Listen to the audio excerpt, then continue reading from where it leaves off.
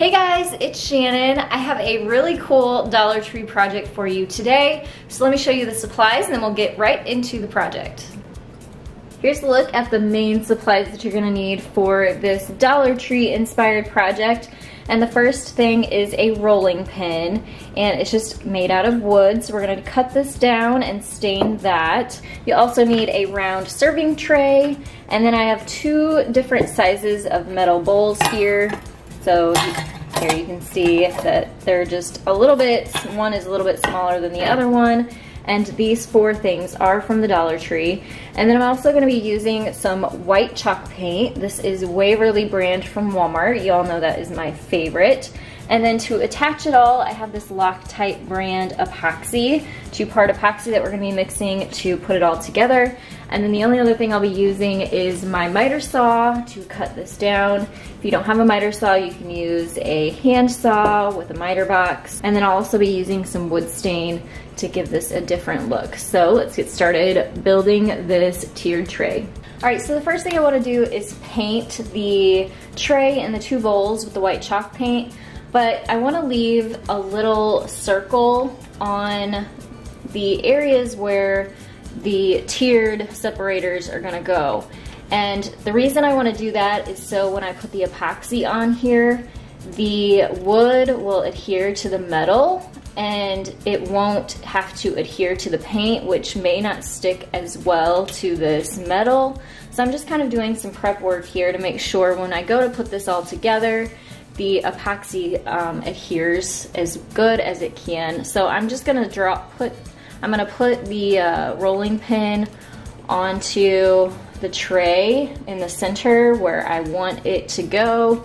And then I won't paint in that circle area, I'll just paint all the way around it. I'm also gonna do the same thing with the bowls. So this larger bowl is actually going to get a tier on the top and on the bottom. So I'm gonna add circles, and these are just guides, not necessarily you perfectly have to follow those lines, but it's just a guide as to where I don't wanna paint. So like I said, this bigger bowl gets a circle on the inside and on the bottom, and then the smaller bowl is going to get one just on the bottom. So now that I have my guides on the bowls and the tray, I can go ahead and paint the rest of the areas.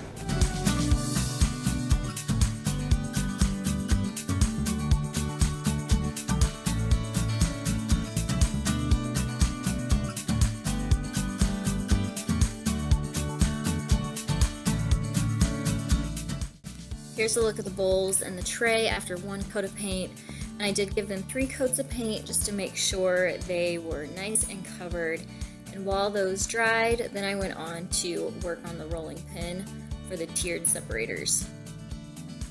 I cut the rolling pin into 2 pieces. One was 4.5 inches long and the other one was 5.5 inches long.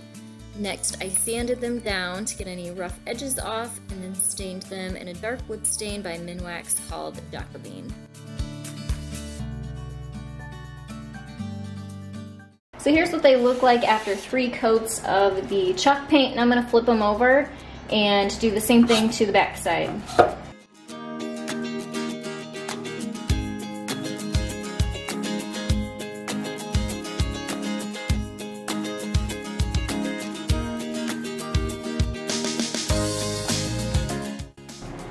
And here's a look at the bowls and the tray after I added 3 coats of the white chalk paint.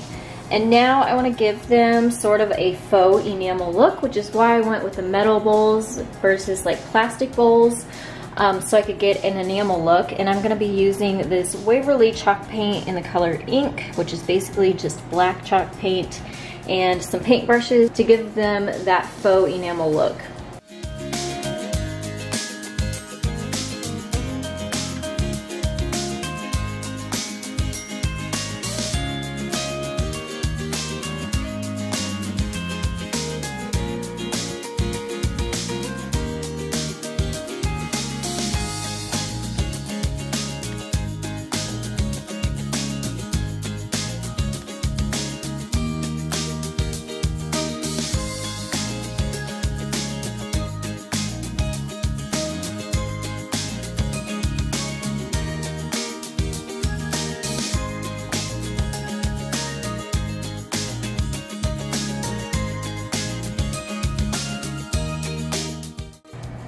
So that was super easy. I just ran a line of black paint around the rim of the bowls and the tray. And then I sort of cut in a little bit of black to make it look chippy. And didn't overdo it. Try not to do too much of the chippiness. And I'm gonna take my rolling pin that I cut down, and I'm gonna use my epoxy here. I'll show you how to do that. And we're going to glue this all together to make the tiered tray. All right, so this epoxy is 2-part, and all you have to do is squeeze them both onto the plate. You want equal parts. And then you take a popsicle stick or something that you don't mind throwing away. I'm just using a toothpick here, and you mix these together. And there's a glue and there's a hardener, and when these mix together, then it starts reacting. So you don't have a whole lot of time to use this. So once you have it mixed, I am just going to take one of my rolling pin parts and sort of dip it in here and put the rolling pin in the middle of the tray first. Actually, I'm going to take this off. I'm going to put glue on both ends so that way it's ready to go for the next step.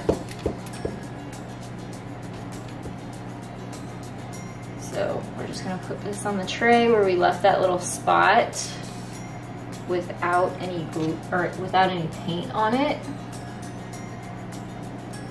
And then we're going to add the bowl, which again we left a spot without paint on it for just this step right here. And you just kind of want to hold these together so that they bond. Now once these are set up, we're going to do the exact same thing with the next piece of rolling pin and attach the next bowl to make the next tier.